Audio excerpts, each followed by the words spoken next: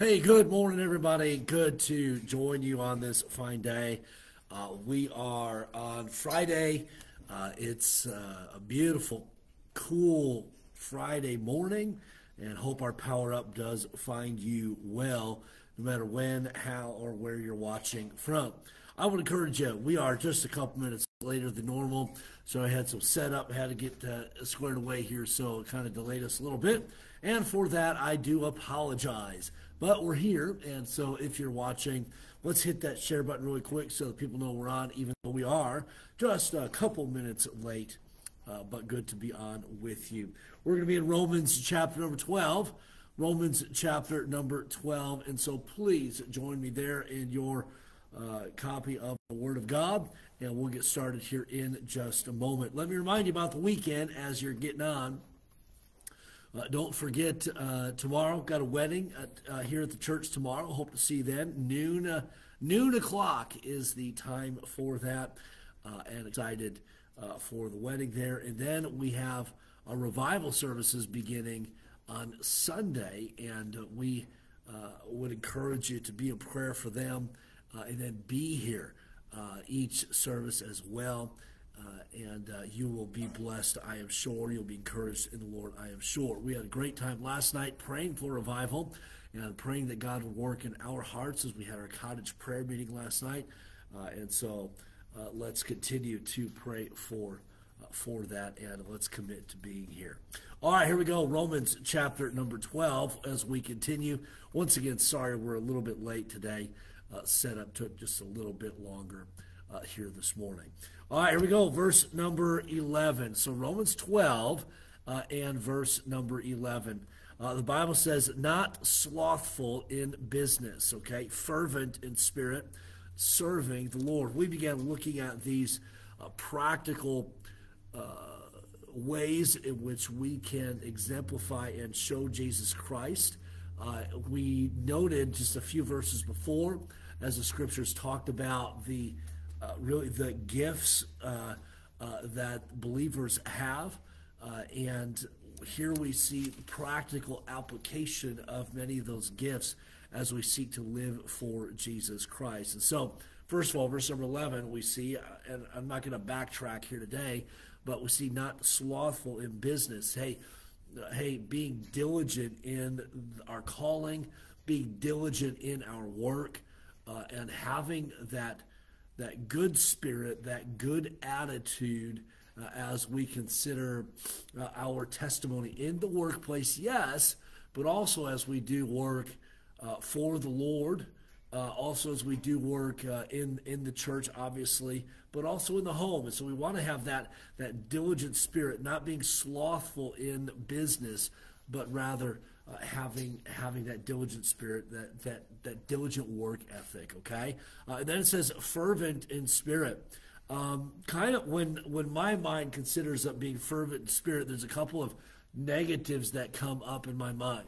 As I think of that word fervency, the negative or the opposite of that, I think would be maybe lazy, maybe a happy-go-lucky spirit, rather than living life on purpose, rather than being purposeful in our spirit and in our desires. And so let me just encourage you to be fervent in spirit.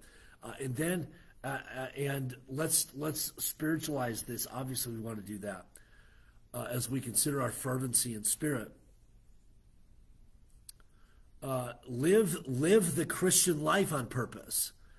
Too many Christians, man, we're living this Christian life by the seat of our pants, and we wonder why sometimes that maybe our world's falling apart.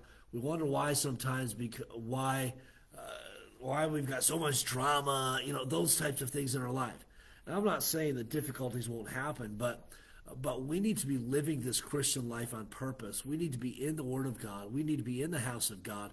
We need to allow God to work in our life, in our hearts.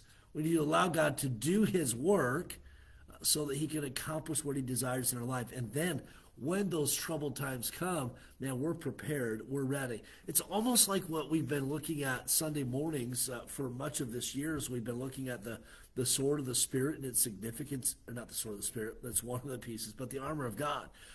We're currently looking at the sword of the Spirit.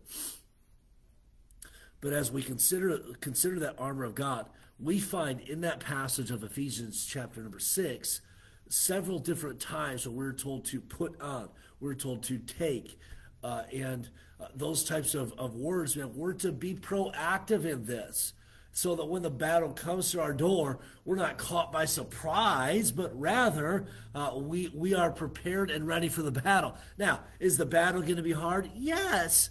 Is it going to be difficult? Yes. Is it going to be uncomfortable? Yes, it is. But, man, we prepared for it.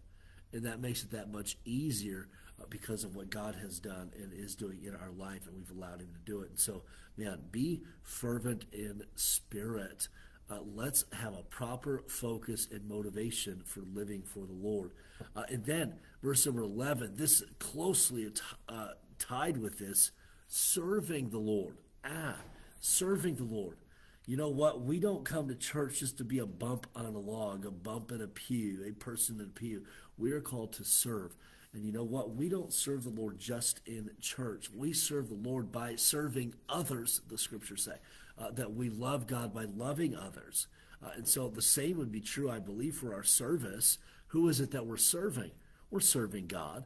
But who are we serving on this earth? Others. And so look to invest your life in other people. I find this true in my life. When I'm focused on me, man, get down in the dumps, discouraged. Sometimes we experience the woe is me attitude or spirit. That's when the focus is on me. But when I focus on others, when I focus on serving the Lord, man, my spirit is so much better. And so let's have that proper view, that proper practice of service and serving others. Don't look to be served, look to serve. All right, verse number 12. Rejoicing in hope. This is a tremendous reminder for us. You look out at the world, you step outside your front door, you click on the television, you get online, and guess what you're going to see? Things that are going to discourage you. You're going to see people's heartache. You're going to see, and I'll just say this, people at their worst. You're going to see things that will break your heart. You're going to see, unfortunately, you're going to see evil and wickedness. And so verse number 12 says, rejoicing in hope. There's hope for mankind. There's hope for people. There's hope for our world. That hope rests in Jesus Christ. We're having revival services this week.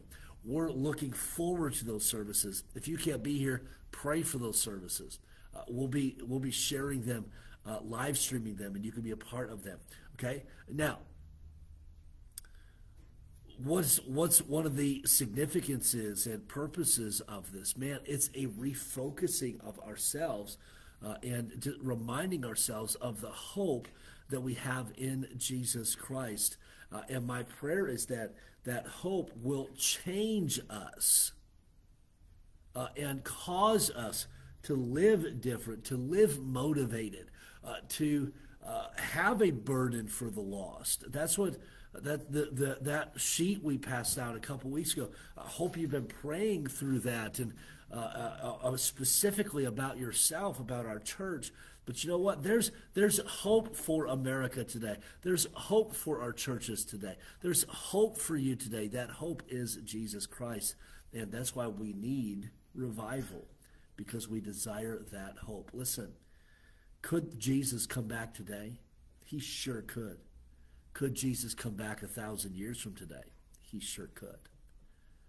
I'm praying that until the Lord tarries his coming, that there will be revival in America and in our world today. And I believe that there are many people that God desires to be saved.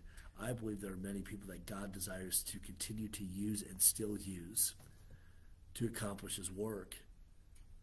There's hope. Yeah, it's dark at times, but there's always hope.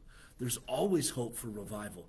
Now, where will that revival begin? In your heart and in mine. Let's continue. Patient in tribulation. Reality of this life is tribulation. And some of you have gone through that. Some of the tribulation you've experienced is maybe loss of a loved one. Some of the tribulation you've experienced might be your health. Some of the tribulation you experience, hey, it might be a financial thing. It might be a relationship issue. There's a myriad of ways in which tribulation comes in our life. I think of Job. You consider the tribulation that took place in Job's life with his finances, with his family. And yet, he was patient. He was steadfast. He was faithful. And that's God's calling for believers, for us today, for us to be patient in tribulation. You know, here's what we often pray, and I don't think there's anything wrong with it. When tribulation comes to our door, trial comes to our door, what do we pray? We pray that God will end the tribulation, right? And that's good. That's what I would pray too. And that's what I have prayed as I've gone through my trials, my difficulties, that God would end the tribulation in my life, the difficulty in my life. But at the same time, we need to be praying that God will continue to grow us, that God will continue to use us, even in our most difficult of days. And so let's have a proper mindset when tribulation comes to our life. That mindset of focus on God, focus on the Lord. I've been reading with the kids. We've started reading, and we take a little bit of time during the school day. Fox's Book of Martyrs. If you are not familiar with the book, you should pick it up. And you probably get on Amazon, Christian bookstores, wherever. It's a very popular book. And what Fox's Book of Martyrs is that it goes through history, sharing the story of those that have lost their life. And we've just started it, and we're looking at the 10 persecutions in the Roman Empire. And man, there's been some horrific things that we've read, and the mistreatment of God's people. I'll share two with you, and share this with the kids as we've read it. During the first persecution, we could say trial, tribulation. Nero was the leader of Rome, and what he would do is he would have people put wax. He would have shirts made of wax, and they would put it on, and then he would shove these people onto a pike and stand them in his garden and light them on fire, and they would illuminate his garden. He would have Christians sewn into animal skins, and then release wild dogs and beasts on them for them to be ripped and torn apart. And you know what? This isn't true of everybody, but of all of those people that we've read about so far, the thousands, to see their commitment to the Lord in the face of persecution, to read about it, it's incredible. And what do we have in this life? Okay, you look at this next thought, continuing incident of prayer. oh, the pastor offended me. The pastor said something. I'm done with God. Or I'm done with the pastor. I'm done with the church, and those types of things. Because the pastor said something that offended me. It seems like every time I come to church, the pastor's talking to me. It seems like he's preaching at me. You know what it could be? It could be the Holy Spirit working, and you're denying the Holy Spirit. Okay, and I get it. Pastor's not perfect, and sometimes pastors say things, and I say things, and sometimes pastors do things, and I do things that are not right. They're not perfect, just like nobody else is perfect. We read about church history and the persecution of Christians, and it's happening even in our world today, and how quickly and how easily we get offended at things, and we drop Christianity as a whole. We turn our back on the Lord. We turn our back on the church and the pastor, and so on. Man,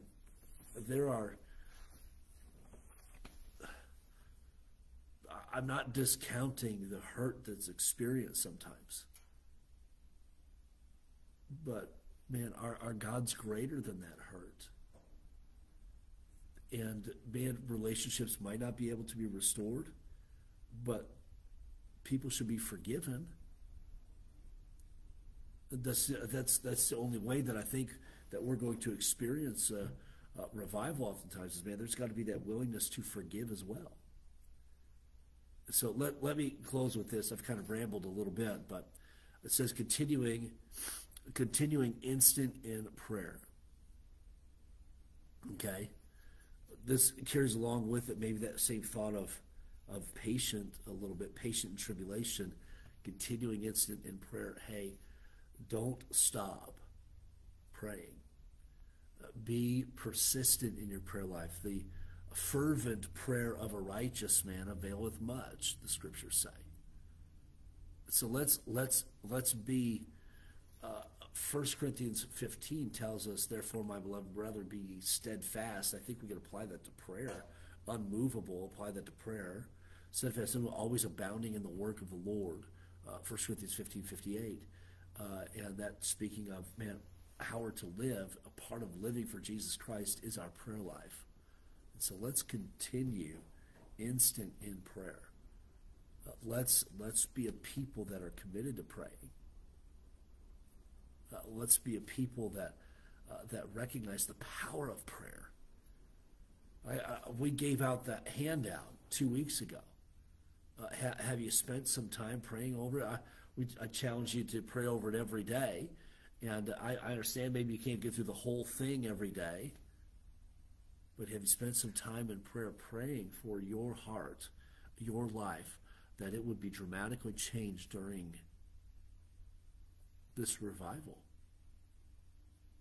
And then, are you praying that our church, which I believe is a great church, a tremendous church with tremendously godly people that are willing to serve and sacrifice, are you praying for revival in our church? Because you know what? It's not about our service. It's not about our sacrifice. It's about Jesus. It's about Jesus. And revivals are refocusing on who Jesus is. We get so caught up sometimes in serving, we forget Jesus. Let's continue instant in prayer. I believe that God is going to do something great in our midst. I believe he wants to. Hey, let's come along for the ride. Let's do our part. Let's be prayed up. Let's be prepared. Let's be ready for God to do something great. All right, we're going to end with that this morning. Once again, I apologize. We're a little bit late getting on today, but hopefully it doesn't throw your schedule off too much. We had some setup had to do here to get ready, but we made it. And good to have you on. And man, we are running way past time here, almost 20 minutes today. I know I don't normally take that long, so I apologize for that as well. Karen, good morning to you. Thank you so much for hosting that prayer meeting last night. Such a blessing and encouragement, and so thank you for that. Jan, good morning to you as well. I trust that you'll have a great day. David and Claudia, good morning to you both. Have a wonderful weekend. Ingrid, glad that you were able to watch today and beyond. Good morning to you. Love you. Have a great day. Becky, good morning to you as well, and have a great day. Charlie and Marcia, good morning to you both. Hope you guys are both doing well. Perry, good morning to you. It's good to see you at that prayer meeting last night as well. Paula Hill, good morning. I hope that you'll have an awesome day today. And Karen, I echo that second comment by you, praying for the revival services, that God will work in our hearts, and that we will allow God to work in our hearts. Dennis and Geraldine, good morning to you both as well. Brian and Sydney, good to have you guys on. Hope that you guys have a great day. No matter where you're watching, how you're watching, when you're watching, Lord bless you all. Hope to see you all this weekend. If you can make it for those revival services, be sure and be here. I guarantee you this, you won't regret coming, but you will probably regret not coming. Regret not coming. You'll probably regret not coming. Yeah, that's right. Wow, I have struggled here this morning. Pray for me, will you? And have a good day, everybody. Hope to see you sometime this weekend, hopefully for those revival services, and be a prayer for them and for that wedding as well. Have a great day, everybody.